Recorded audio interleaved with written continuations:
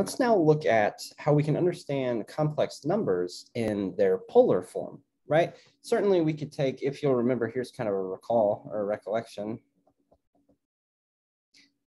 If we have a point in the XY plane, XY, we can always view this point, well, either in the standard Euclidean coordinates or rectangular coordinates, right? Where it's saying we're like X units in the X direction and Y units in the Y direction here, right? Or we can understand this point as being some distance r away from the origin and at some angle theta above the positive x-axis. And we could also think about this point as r theta, right? And so we can always understand polar coordinates in the xy plane here, right? We remember x is r cosine theta and y is r sine theta. This is how we understood polar coordinates. We can do the same thing with complex numbers here, but the setup is it's slightly different. So let's start with, let's say we're in the complex plane. So here's the complex plane. And we have a point A plus BI. What this means is that we are A units in the real direction and then B units in the imaginary direction, right? Where this is the real part of Z, or sometimes you'll just see the real axis and the imaginary axis, right? Well, now, if we want to understand the polar form here, we would ask ourselves, what is this radius? Well, by the Pythagorean theorem, this radius, r squared, is equal to a squared plus b squared, meaning r is root a squared plus b squared. So what you may notice right away is that the radius is the modulus of this complex number. If this a plus bi, if this is our point z, well, then the radius, or its distance from the origin, is exactly the modulus of this imaginary, or this complex number. Now, we also have an angle to think about here. We also have this angle theta. But in the complex plane, this is not called an angle anymore. This is called an argument. So here's a definition. Theta is the argument of z. And the argument of z is basically the angle that the line of length modulus z makes with the real axis. Okay, and so there's a lot of you'd have to take complex analysis to get into the argument of the argument, right? But for now, we'll just use the depth, like the language of complex analysis, and that is to say that theta is the argument here. If theta is, if it lives in the interval open negative pi to pi here, then we say theta is the principal argument. Okay, and so really we'll just be looking at principal arguments here. Basically what we're doing is we're taking any theta value from 0 to pi or 0 to negative pi, but we're not including negative pi, right? These would be our principal arguments here. Okay, so what do we know about the arguments in this context? Well, we have a few relations. We know that cosine of theta which is adjacent over hypotenuse, is going to be a over r, and we also know that sine theta is b over r, which is opposite over hypotenuse, right? Well, this tells us then that a is equal to r cosine theta, and b is equal to r sine theta, which may look familiar from polar coordinates, right? But now what are we trying to do? We want to write this point a plus bi in a polar form here. So here's the polar form.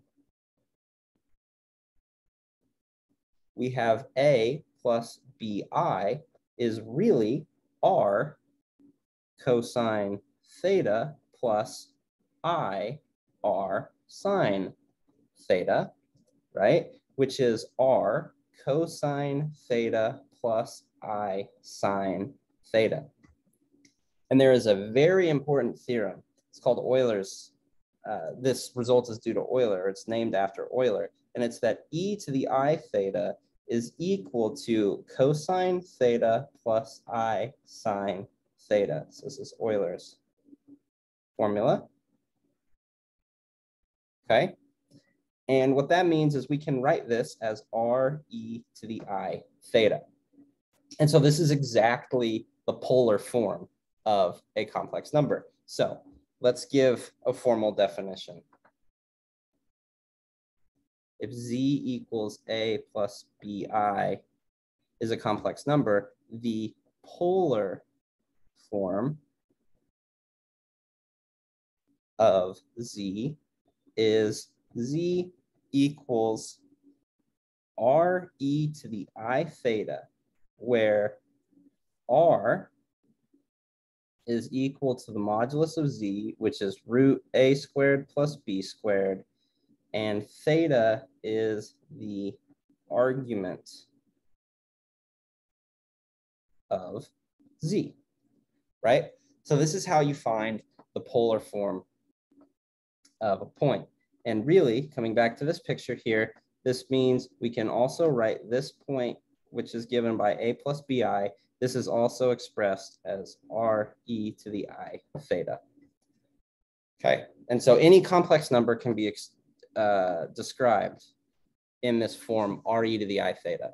Okay, and so let's look at a few examples. One where we convert from standard form to polar form, and one where we convert from polar form back to standard, right?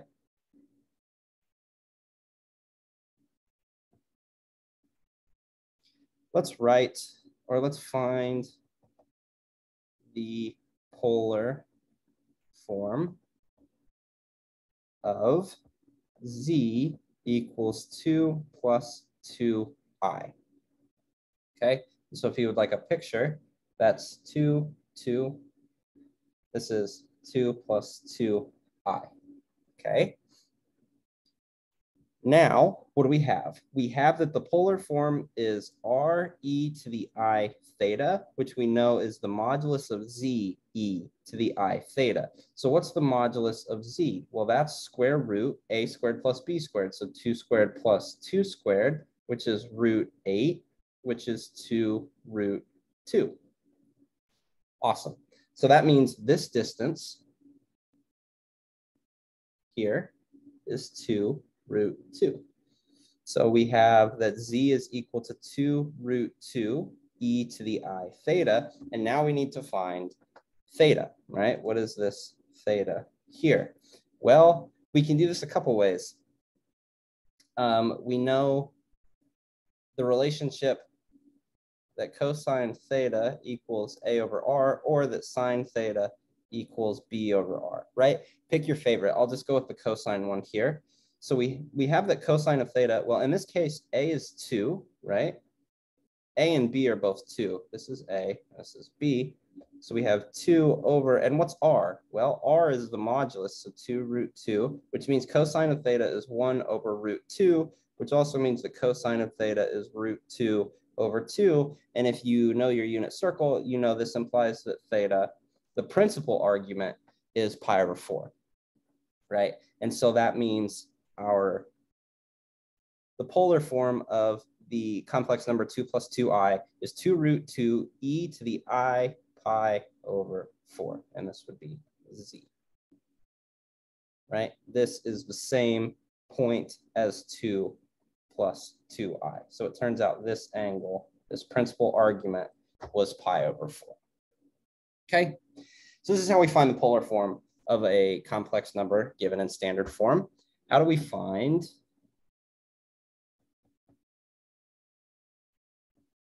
the standard form of a complex number given in polar form? So let's find the standard form of z equals 2e to the 2 pi over 3i, right? Well, what do we know? Remember, we know Euler's formula, which says e to the I theta is cosine theta plus I sine theta. So that means this is 2 times, and then we use Euler's identity or Euler's formula here, right? This is cosine of theta, which is 2 pi over 3 plus I sine 2 pi over 3, right? By Euler's identity here. And so that means this is 2 times, and we go to the unit circle, cosine of 2 pi over 3, that's -1/2, right? And then plus I times sine of 2 pi over 3 is √3 over 2. When we distribute the 2, that implies that z is -1 plus √3i.